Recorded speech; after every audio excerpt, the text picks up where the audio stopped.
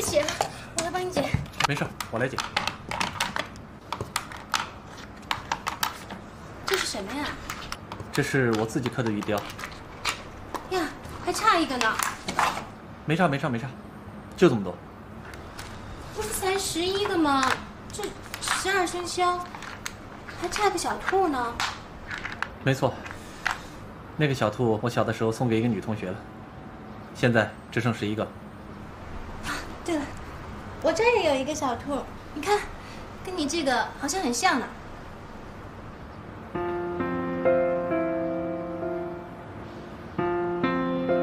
这是你说的一直放在家里的玉兔？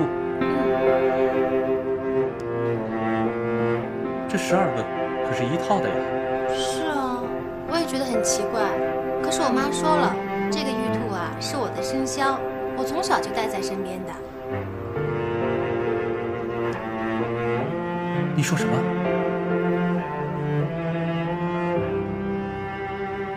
小美，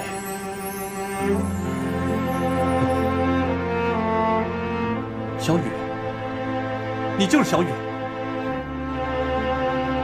你就是我要找的小雨，小雨，你就是我要找的小雨。王浩哥，你说什么呢？把你的身世告诉我。我的身世？你到底让我说什么呀？你的父母是不是你的亲生父母？王浩哥，你怎么会这么问呢？小梅，这对我来说很重要。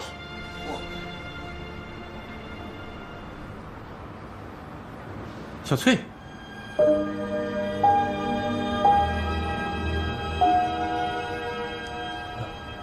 小翠，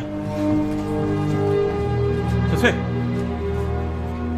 对不起，没有事先跟你打招呼，太冒昧了。这是魏小翠，我女朋友。这位是？她是我要找的小雨。王浩哥，你有事，那我就先走了。小梅，我明天来找你，一定要说清楚。王文浩，你先跟我说清楚了。小翠，你放心，就算你不问我，我也会跟你说清楚的。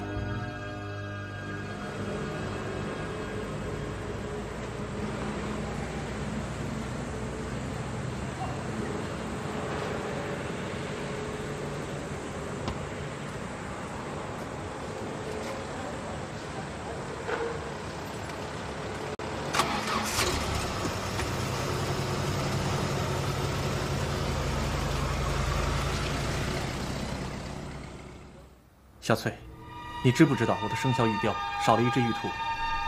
你不是送给你同学小雨了吗？是，这事我不止跟你说过一遍。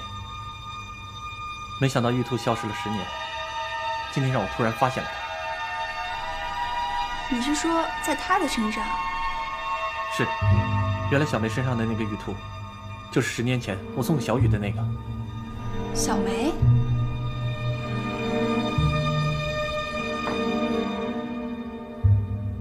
就是你进来的时候看见的那个女孩，她长得很像小雨，我一直怀疑，但是找不到任何证据。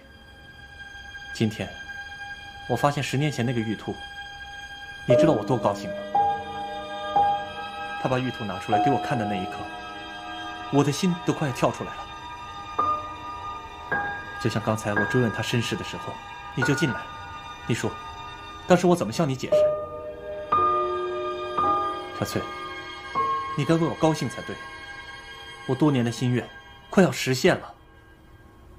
要不是我现在没有手机，我会第一时间打电话给你，跟我分享这个喜悦。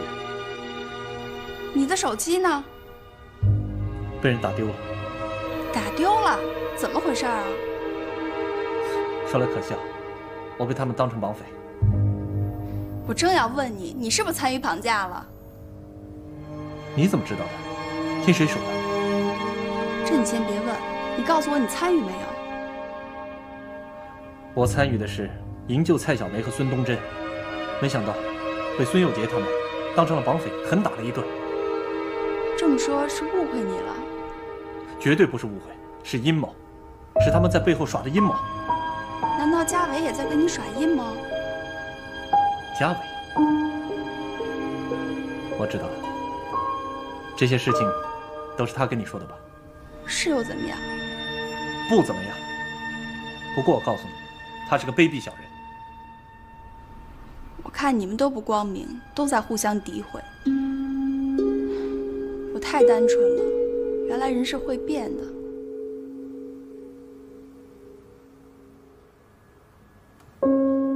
你要怎么想都行，将来你会了解我的。正好你来了，给你看样东西。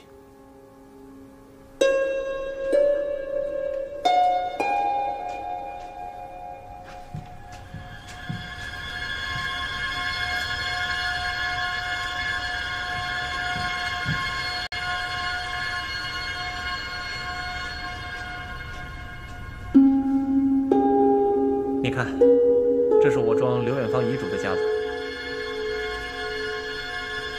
遗嘱呢？被偷了。偷了？被谁偷了？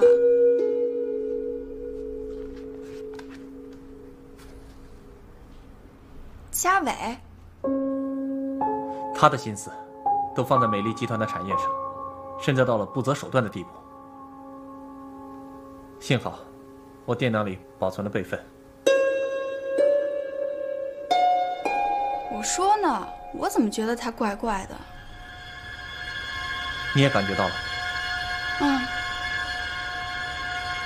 哎，我还没问你，你过来的时候跟魏叔叔说了吗？啊，我爸爸出差了，要不他就跟我一起过来了。小翠，有很多事情一时说不清楚，要不你在这里住一段时间，我会把所有的事情跟你说明白。不行，我得赶紧回去，要不你跟我一起回去吧？你不行啊，这关键时刻我怎么能走？还有一堆事情要办。好吧，大致情况我都知道了。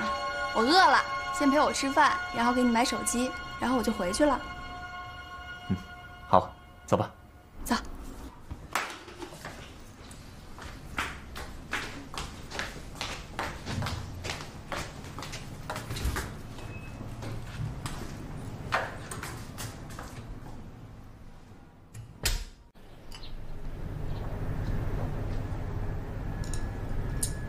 谢谢。文浩，我觉得你还是跟我回去吧，这个地方对你来说是非太多。事情基本上已经查清楚了，压在我心中10年来的石头快要水落石出了。如果在这个时候我选择回避的话，我会后悔一辈子。其实我也知道，这个时候劝你回去也是徒劳，只是我不愿看你吃这么多苦，受这么多委屈，你知道吗？我每天打开电脑都在QQ上找你，每次都能希望你能出现。可是每一次，我都很失望地把电脑关上。我现在只有用雕塑来弥补我对你的思念。小翠，你对我无私的爱，总是让我觉得很内疚，觉得无法偿还。唯一能够偿还你的，就是我这颗真挚的心。小翠，你能给我时间证明吗？别人说什么都没有用，我坚信你做的是对的。谢谢你。没有你的心意，我苗文化什么也做不了。等事情结束以后，我答应你，马上跟你回省城。好了，不说话，吃吧。好，为你把事情圆满处理完，干杯！干杯！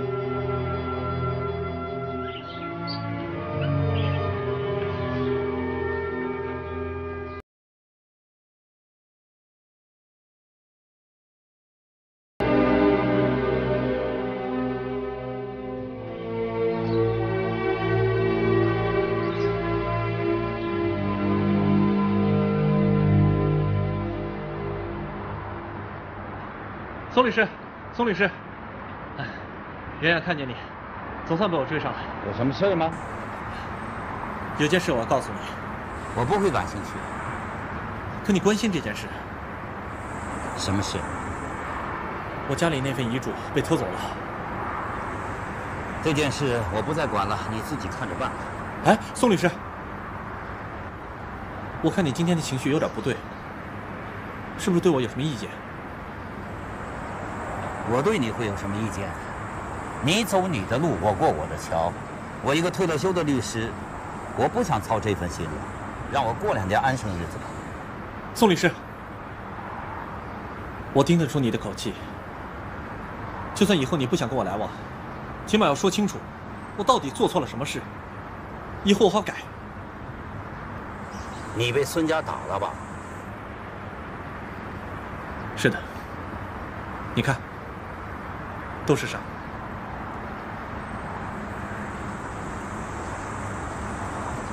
梁文浩，我一直非常信任你。外面许多人在传，你找刘如雨的目的是为了他家的财产，甚至不惜以绑架来达到这个目的。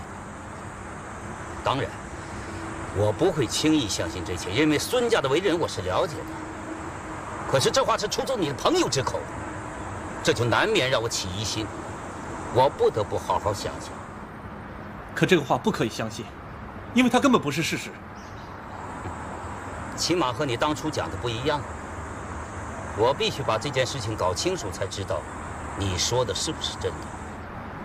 好，我会把这件事情弄清楚，好证明我苗文浩绝对不是刘家伟说的那种人。事实是凭证据说话的，无论你还是刘如雨，要想说出事实，必须拿出证据。谢谢您的提醒，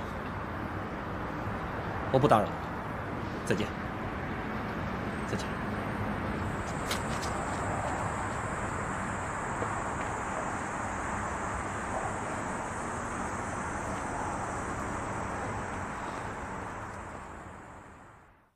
大哥，我这次可真不划算了。怎么了？大鱼没捞着不说了，害得我弟弟连班都上不了。师傅，哎，志刚，今天不出车了？哎呀，我换了个班，有事儿。哎，什么事儿啊？连班都不上了？师傅，我找到证据了。什么证据啊？胡一飞绑架小梅的证据啊。哎呦，算了，过去的事儿别提它了。